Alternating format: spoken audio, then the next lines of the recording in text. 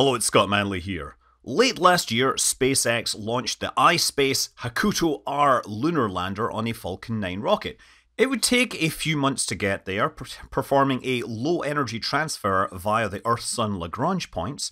Once in lunar orbit, it spent some time checking systems out before finally beginning its descent towards the lunar surface with the intent of making a soft landing so it could deploy its science, instrumentation, and other cargo. As you probably know by now, this is not what ultimately happened. During the live stream of the landing, we saw the telemetry showing the spacecraft slowing itself down as it went lower and lower until it was apparently just above the surface and showing a speed of only a few kilometers per hour, perfect for that beautiful slow touchdown on the lunar surface, which was surely just right there. Now at this point, we just got a simulation, and ultimately we found out that the lander was lost. And in the last month or so, there's been a fair amount of speculation and information has come to light. First of all, there were the radio amateurs who watched the spacecraft's radio signal, and they noticed that after a certain point, it began free-falling before the signal was lost. This suggested that the spacecraft had stopped moving some altitude above the surface before then falling to the surface and impacting at a speed of about 500 kilometers per hour. The Lunar Reconnaissance Orbiter was able to image the site just recently and could compare the images of today versus some time ago and showed a number of, changes in brightness, which are presumably effects of debris, hitting the surface and scattering. There isn't a new crater generated by this because the impact velocity would have been low enough that the vehicle tended to break rather than make a hole in the surface, unlike, say, the landers from India or Israel. So we have a pretty good idea of how the spacecraft ended up hitting the moon fast. We're just not sure why this happened until this morning when the team published a report which pinned down the blame on a software issue. Specifically, the way the spacecraft would fuse data from multiple sensors to determine its location in space. This is a core problem in spaceflight. When we play Kerbal Space Program and we're performing lunar landings, we have instruments on the screen which are actually perfectly 100% accurate. But in real life, a spacecraft has to take information from multiple sensors. It has accelerometers and gyroscopes which measure the rate of change of acceleration, of velocity or the rotation. It may have radar altimeters. It might have radio information from the ground which is giving it Doppler information. Now you have to kind of synthesize this into the state vector, into the position and velocity. And one of the interesting things about this problem is that things like accelerometers, they tell you how fast your speed is changing, whereas radar might tell you how high you are and perhaps how fast you're going in the vertical direction. So you have to try to take these disparate ideas and turn them into one unified version of reality according to the laws of physics. So in general, you call this sensor fusion. One particular method that's used is called Kalman filtering. And on top of this, this is an autonomous spacecraft that needed to operate in real time without human intervention, and it needed to be able to deal with potential hardware failures and then continue to try to complete the mission to the best of its ability. So according to the team, what happened was during the approach towards the landing site, the vehicle passed over a crater with steep sides. And all the time the radar altimeter is pinging this thing and it sees the altitude suddenly change by 3 kilometers as it passes over a steep cliff.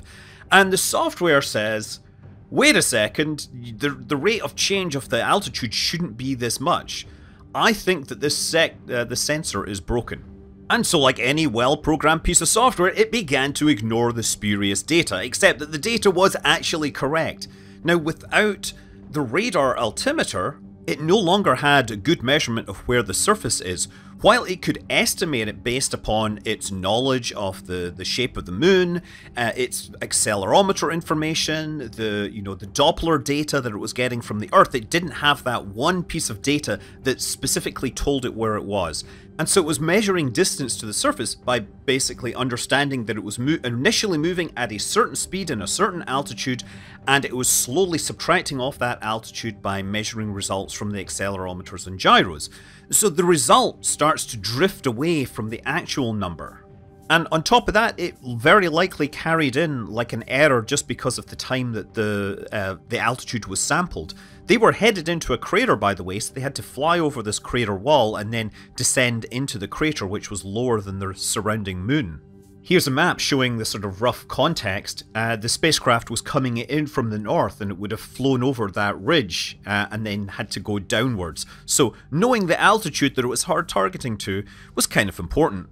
Regardless, the spacecraft thought the surface of the moon was about 5 kilometers higher than it actually was. And so the control software did a perfect job of setting this thing down at its altitude where it thought the lunar surface was, and then it just sat there balanced on its rocket motor, slowly descending, waiting for the moon's surface to come up and greet it. And before long, it ran out of propellant. At that point, it actually ran out of propellant asymmetrically and it began to spin by the looks of things. But yeah, it basically fell those 5 kilometers to the surface. So the next question is, why wasn't this behavior caught during testing and stopped? They could fly simulations over the surface with synthesized inputs and verify that the software was behaving. Well, they did do these simulations. They did it for various landing sites that they had planned, but at some point the planned landing site changed and the simulations had all been done and were completed by that point, so they never caught the fact that flying over this particular cliff would ruin their day. So I can imagine the next time they fly, they're going to have performed a proper end-to-end simulation of all of this and probably fix this particular bug in the software. And you know, like, this is actually a thing that we've seen before, right? These kind of software bugs which lead to the spacecraft not knowing where it is happen. A previous time that I remember is the Schiaparelli lander from Europe. And what happened to it was that during parachute deployment, it bumped around, and because the rotation rates on the spacecraft exceeded the rotation rates that were allowed, it ignored them. And then when it came back and it read the radar, the spacecraft thought it was upside down.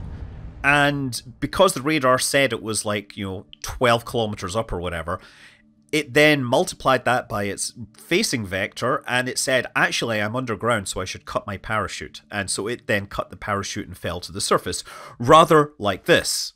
This is the third time we've seen a small team try to put a lander on the surface of the moon and fail. And every time it has been due to software. India's Vikram lander went out of control a few hundred meters above the surface due to software.